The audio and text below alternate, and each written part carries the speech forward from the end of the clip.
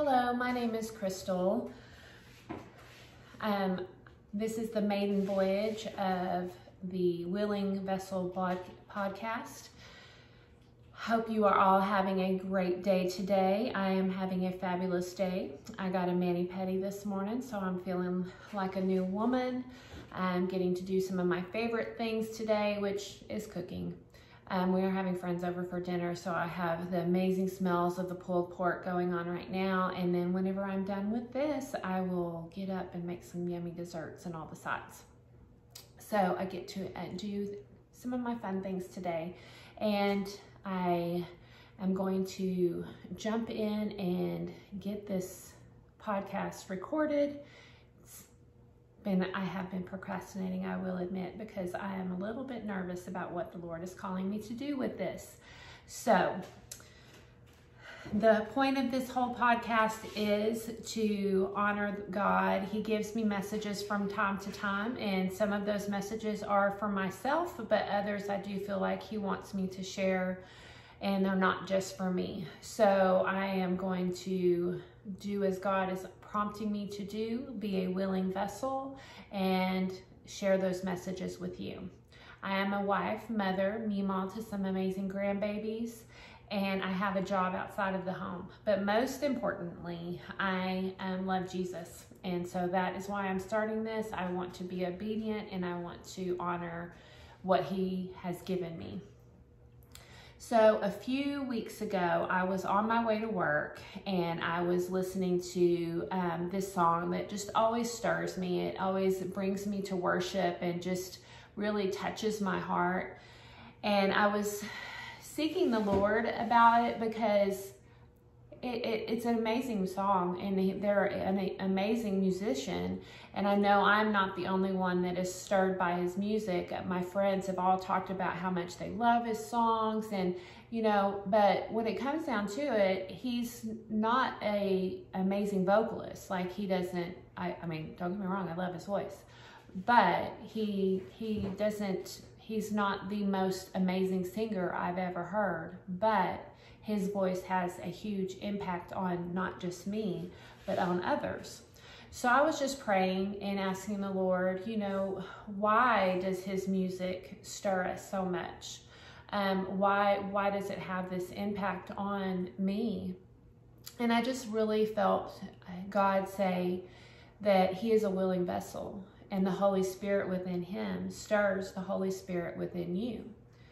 So that got me to thinking about some other willing vessels that I've had in my life, and how the impact that they have had on me has been. And the easiest one with this would be the worship team. Every Sunday morning, our worship team does an amazing job, and they lead us into worship. And it's just such a sweet time with Jesus, and the Holy Spirit just really fills me up, and it's amazing. But it doesn't start on Sunday morning. They have to come up with the songs that they want to sing. They have to practice those songs. The tech team has to be involved in those practices so that I don't just hear a drum beat but no vocals. So there's a lot that goes into that Sunday morning service to have that impact upon me, to lead me into that worship. But the first thing that they all have to do, and really the most important thing, is they all have to say yes. They have to say yes to being a willing vessel. They have to say yes to using their talents and abilities to do what God has gifted them to and called them to. So then I went to my Bible, and I wanted to come up with a few other willing vessel examples, and my favorite is Mary.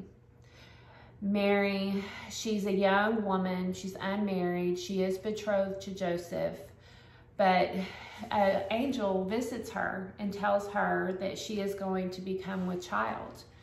And she has the practical, questions. How can this be? I've never known a man. But in the end, she says, let it be unto me as you say. And when you think about the cultural implications of that time, they they stoned women for infidelity back then. They even thought that you were immoral, you could be stoned. So for her to be such a willing vessel in that time frame, and knowing that this was not only going to totally unravel her life plans, but it could also end her life. But she had faith, and she said, yes, I will be that willing vessel. So after she's carrying Jesus in her womb, she goes and visits her cousin Elizabeth. And Elizabeth is carrying John the Baptist. And whenever Mary comes into contact with Elizabeth, the Holy Spirit in Mary stirs the Holy Spirit in Elizabeth, and John, her babe, leaps in her womb. And I just love this example of how the Holy Spirit within us does impact the Holy Spirit in other people around us. Part of the reason why Sunday morning service is so impactful is because you are worshiping with other people who are allowing themselves to be stirred by the Holy Spirit and allowing the flow of the Holy Spirit within you. And so then that just kind of trickles around the room. And it's just a beautiful example of what being a willing vessel can look like. So another time in my life, the Holy Spirit was prompting me to do something that really, terrified me. And so I was talking to a friend about it, and she reminded me that the story of the talents in the Bible in Matthew 25:14-30, that it is spelled talent, as you would say someone has talent, even though that they are talking about talents as in money. And the story is, that one gets 5 talents, and he multiplies those 5 talents into 5 more talents. And then there's the one steward that gets 2 talents, and he multiplies that into 2 more talents, so has 4. And then you have the servant that only has 1 talent, and he buries the talent that is given to him. And then the master returns, and the one who now has 10 talents, he's, well done, good and faithful servant. And the one who has 4, now he's pleased with him. He's multiplied what was given to him. And then the one who has 1 talent, he says, he's upset. He's like, you lazy servant. Why have you just brought me what I have given to you? And the servant explains to him, basically, he's afraid. He's afraid of his master. So he buried what had been given to him.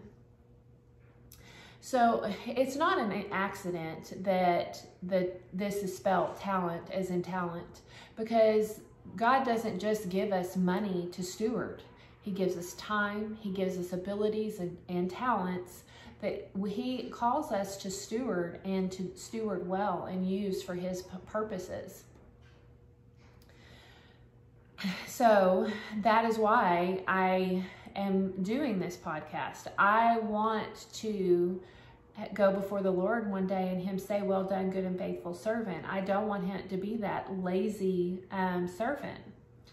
I want to be a vessel for honor, sanctified and useful for the master, prepared for every good work, like in 2 Timothy 2:21.